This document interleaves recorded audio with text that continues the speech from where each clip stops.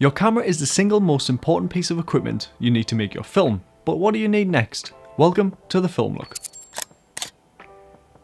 Rocket Stock's Lightly Pack Illuminate is a sure way to impress your viewers. Shot using digital cinema 4K cameras, it's an unbeatable way to lift your video to new cinematic heights. Link in the description. So you've just bought your first camera, but that's not the only piece of camera equipment you need to make your film. At the start, there's so many pieces of camera equipment to look at, it's a little bit overwhelming. So we've put a list together of the top 5 things you should buy after your camera. A 50mm lens is a good focal length to shoot at, and most 50mm lenses will allow you to stop down to 1.8 if not lower. This will allow you to achieve a shallow depth of field, which always looks good. Try not to shoot everything at 1.8 though, it can be difficult to keep your subject in focus, especially if they're moving. I'd rather see your subject in focus than a completely shallow background, and f2.8 and f4 still looks good when you're shooting at 50mm. It sounds daft saying this, but get a tripod and get something that's going to last you a long time. I bought this tripod 5 years ago for about £150. When I had a little bit of spare money, I upgraded the tripod fluid head to something that could hold a little bit more weight, and then added a leveling base to make using the tripod easier.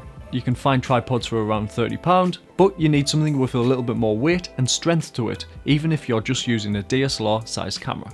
Get a good pair of legs that's going to last you, and you can always upgrade the head in the future.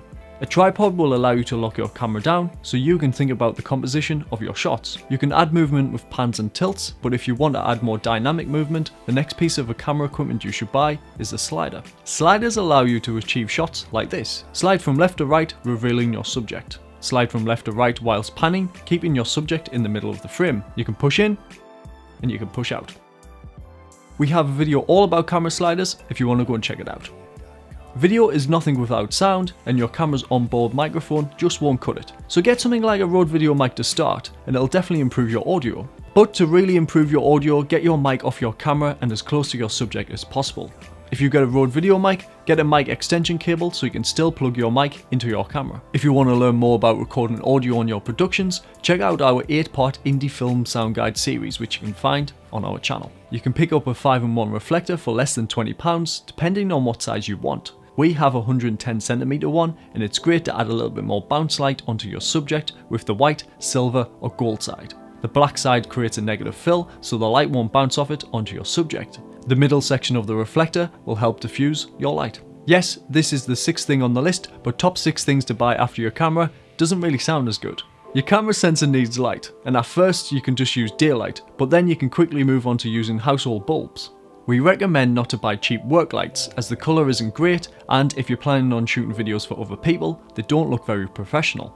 You can get light fixtures like these that hold household bulbs. You can upgrade in the future by adding a can light attachment to help shape your light. Then you can get different types of bulbs. The edge/backlight on me right now is that light. When you need more light, you can pick up a set of 3 800-watt lights that are dimmable, have light stands and come with a bag for only £112. We've had these lights for about 3 years now and they work great. You can also start off with these £30 160 LEDs. The colour of them isn't great, but they work really well as an edge light.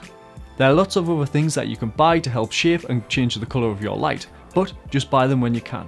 This all might seem a lot, but you don't need to buy the model that we've suggested, and you definitely don't need to buy it brand new. Filmmakers are constantly upgrading their kit and selling on their old kit, which they've probably kept good care of.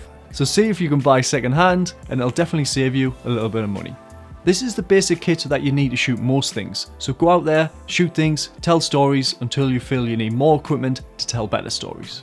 Just wanted to let you guys know that we make videos like this every Tuesday, so why not consider subscribing.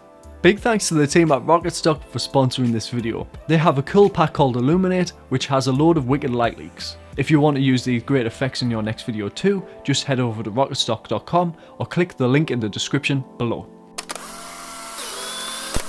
If you have any suggestions for the first pieces of camera equipment you should buy after your camera, let us know in the comments below, because we've probably missed some.